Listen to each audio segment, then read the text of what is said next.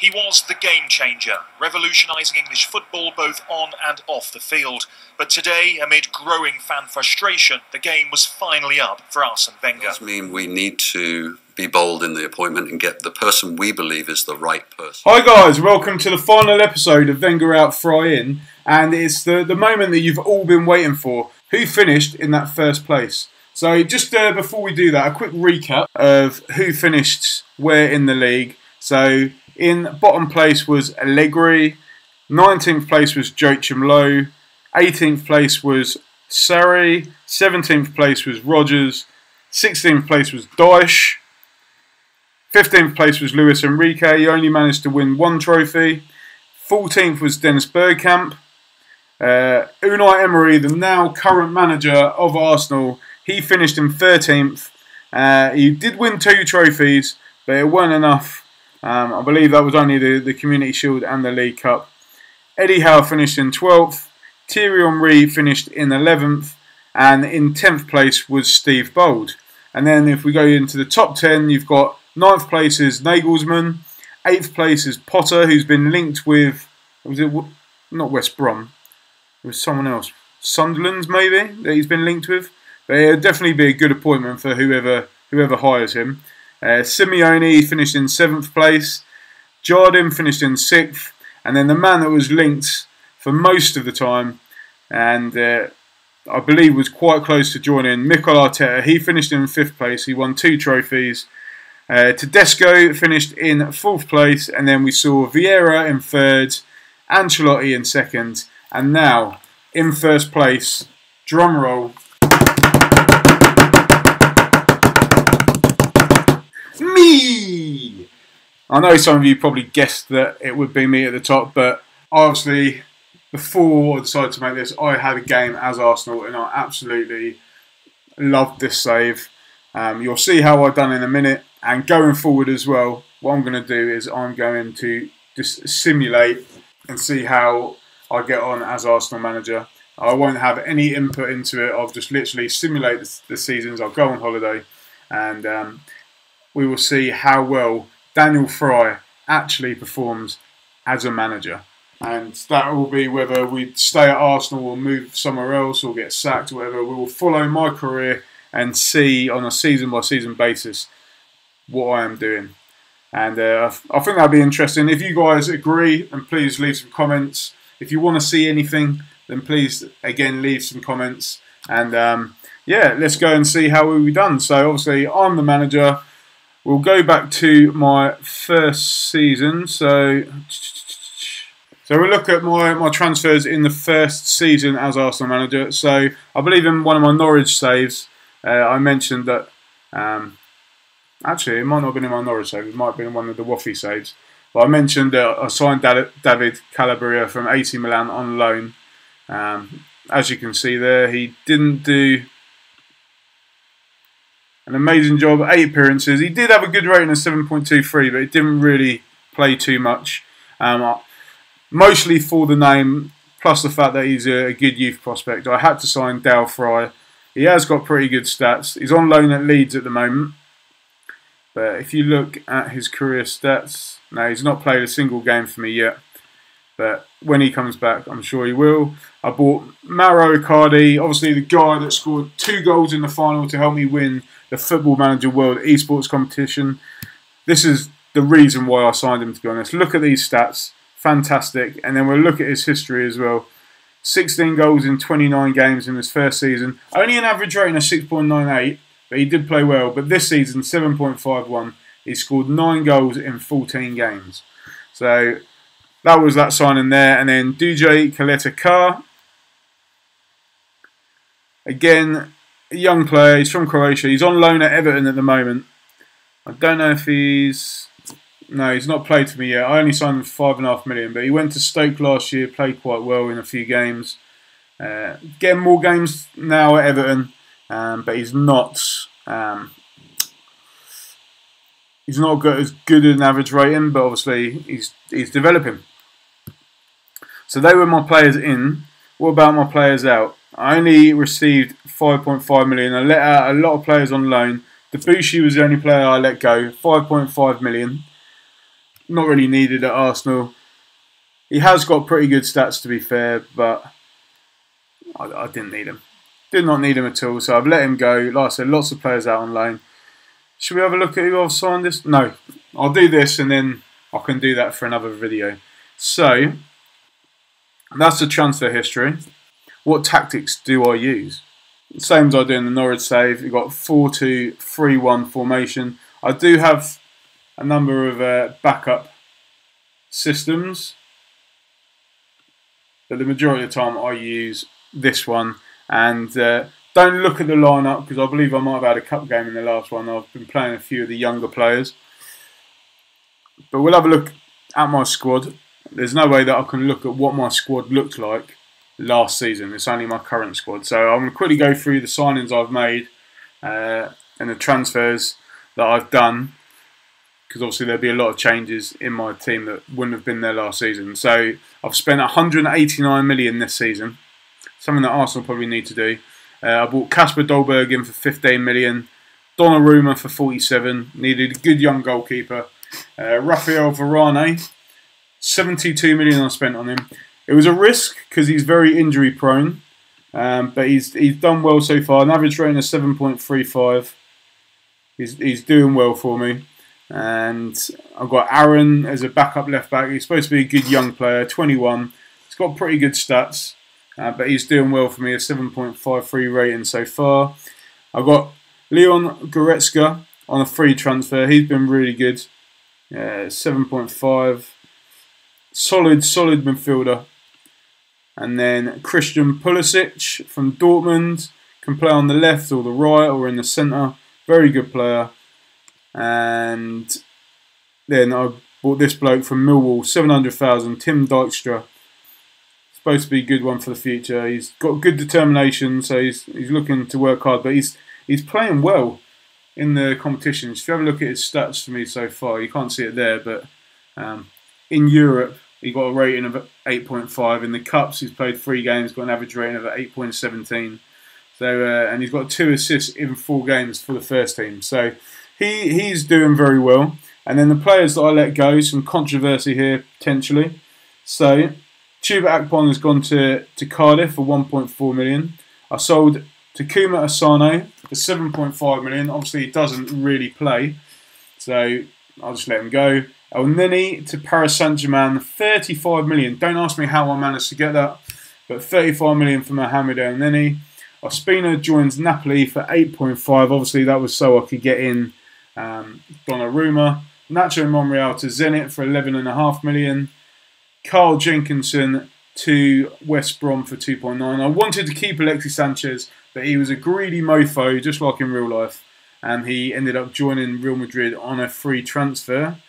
How's he done for them? 7 goals in 14 games. Not bad rating. He was better for me. 8 goals, 9 assists, 5 man of match awards in 16 games. But yeah, I can't remember now if I just ended up dropping him or he was injured quite a bit. I only played 16 games. Oh, no. That was just in the league. He played more in the Cups. But I think that was more towards the end. Theo Walcott, 24.5 million to West Ham. Danny Welbeck, 21 million from Man City. And then Giroud went to Man City as well for 32 million. So I believe I've done really well in the transfer market. Look at that. I received 144 million. So overall, I only spent 45. So a good outlay there. We've seen the tactics already. Let's see how I've done in the competitions. So I started off, first game in charge, a 0-0 draw with Chelsea, but I won the game on penalties. It's not going to let me have a look at the results, unfortunately, for that one. So let's go to the Carabao Cup. And unfortunately there, I got a disappointing defeat in the semi-final to Brighton. I beat Burton, Bournemouth, Everton on my way, scored 3 goals in all of them games. But away from home, I just couldn't score. I drew 0-0 at the American Express Community Stadium. And then at home, I drew 2-2. I took the lead through Santi Cazorla. Izzy Brown with the equaliser. Then it went into extra time. Izzy Brown scored early again. Sanchez got one back. right on half time, but we couldn't get another one. We ended up going out on away goal. So a disappointing way to go out. But semi-final, so we can't be too downhearted. And as you can see, the title holders are Brighton, so they ended up going on to win the Carabao Cup. So we lost to the losers. Let's have a look at the FA Cup. And as you can see here, we've gone on all the way to the FA Cup final and we've won. We've only conceded 3 goals in the 6 games. 1 game went into extra time. All the others were settled in normal time. We beat Newcastle, Brentford. We beat Man U 2-0 at home. Sanchez and Icardi were the goals there. We beat Liverpool 4-2. Lacazette, Sanchez, Cazorla, Giroud. And then we beat Bournemouth 3-0 in the final. Iwobi, Lacazette and Koscielny finishing off in the 92nd minute there. So our second trophy comes in the form of the FA Cup. So can I win any more? Let's have a look. And as you can see, we've now won our 3rd trophy. We've won the Europa Cup final. We beat in the group stages. We won every game in the group. We had Bates, Karabag and Zoya. We beat all of them. We drew disappointingly away at Fenerbahce 0-0 in the first leg. But in the second leg at home, we won 5-0. Giroud hat-trick, Lacazette and Walcott getting goals as well. We then beat Olympique Marseille 6-0 on aggregate. Sanchez, Icardi, Joe Willock with a goal there. And we beat Everton 7-1 on aggregate. Again, a couple of youth players. Emil Smith-Rowe getting a goal. Coquelin, Welbeck, Giroud, Koscielny. And then we drew 0-0 with Spurs at home. Bellerin getting sent off in the 66th minute. And then it went to Wembley. Difficult game. But we managed to win on away goals. We drew 4-4 at Wembley. It was... Let's have a breakdown of this. So, Harry Kane gave them the lead. Then Sanchez equalised. A minute later, Aurier gave them the lead. Then Sanchez got another goal. Then Oliver Drew made it 3-2. Then Dyer made it 3-3. Then Danny Rose scored no goal and made it 4-3. And then in the 93rd minute, Wanyama got 1 goal back to make it a very tense ending. But we held on to get through to the final where we faced Galatasaray.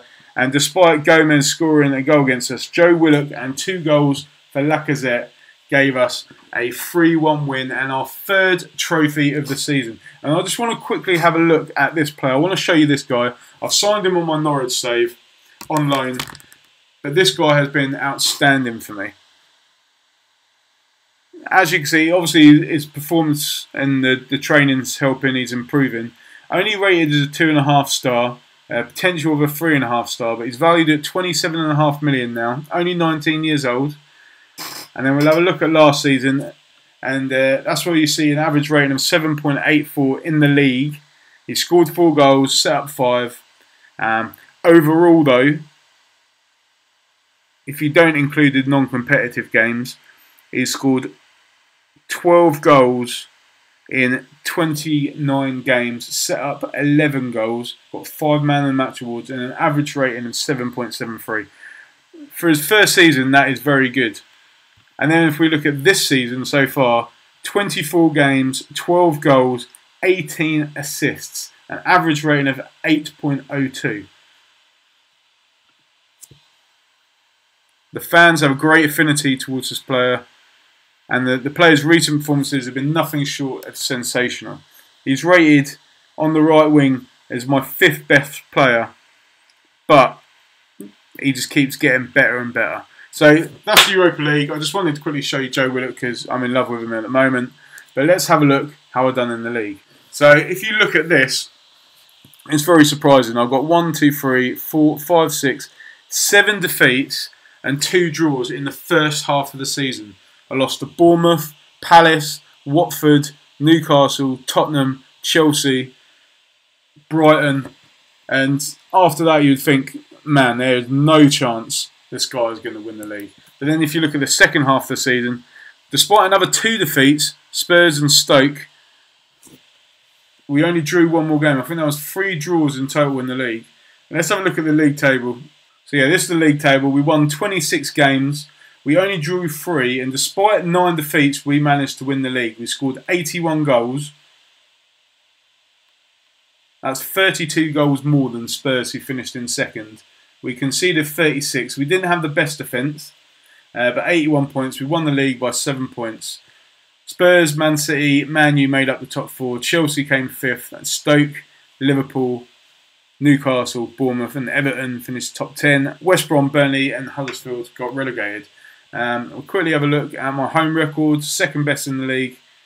Lost 2, drew 2, won 15. 1 point behind Man U in the home record. Look at the away record. And despite them 7 defeats, it's my wins on the road that helped me get the title. 5 points more than anyone else away from home. So yeah, that's the league table. I've won that. I've won the quadruple in my first season in charge as Arsenal. I'm going to quickly go into what I've done so far. So looking at the league table currently, you can see that in the first 18 games of the season, I've won 17 games and I've drawn 1. Man U are close behind. They're 6 points behind me. They've only drawn 1 and lost 1. They've won 15 of their 17 games.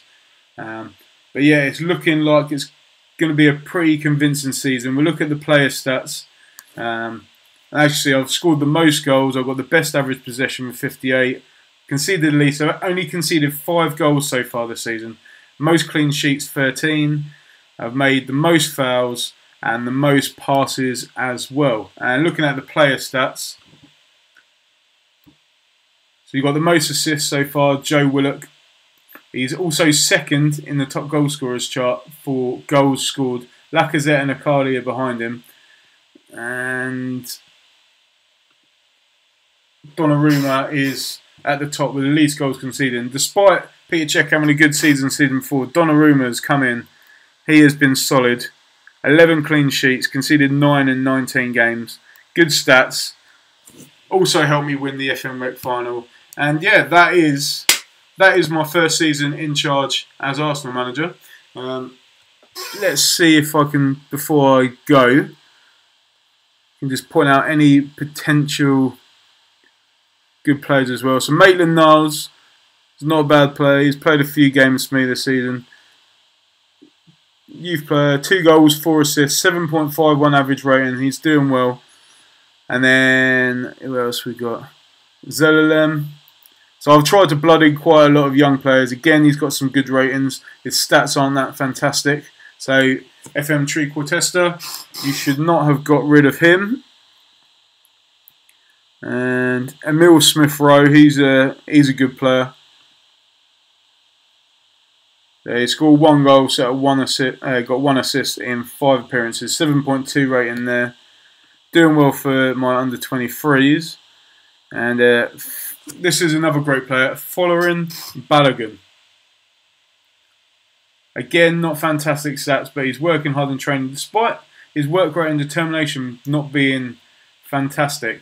But he scored 3 goals in 3 appearances for me, set up 2 goals. He's got an average rating of 8.13 so far this season. Last season he scored 3 in 11 with a rating of 6.9, so he's getting better. But there's some of the young players that I've got there. I don't think I've signed anybody else.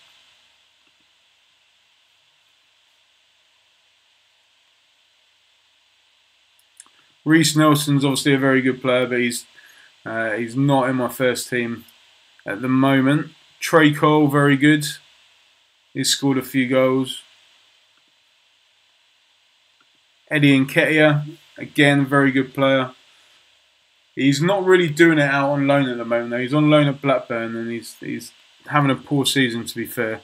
Jack Wilshere, in my reserves, unhappy. I think he's just come back from injury, to be fair, so that's why he's there. But yeah, that is my Arsenal team, and I've won the quadruple in my first season. Hopefully I can repeat that feat and win some more trophies this season. It looks like I'm on the road to that anyway. But yeah, like I say, what I'm gonna do now is I've got a few videos, WOFI videos that I want to do with other managers that weren't in the top 20. Other players or managers that haven't really been linked, and some that have, but I just want to test them out. And I'm also going to do, like I said, the simulation of me as manager and see where my career takes me in Football Manager, just with my stats. Okay, so thank you very much, guys. It's been a pleasure as always. thank you for those that have watched from the start all the way to the end of this series, and I hope you enjoy the other videos coming out. If you want to keep watching, please check out my On the Ball City videos. I'm getting really into them at the moment. I've just finished my first season, 1 promotion to the Premier League, and yeah, if you like the video, please like. If you want to see more, please subscribe, and I really do hope I'll see you soon. Thank you very much, guys. Take care.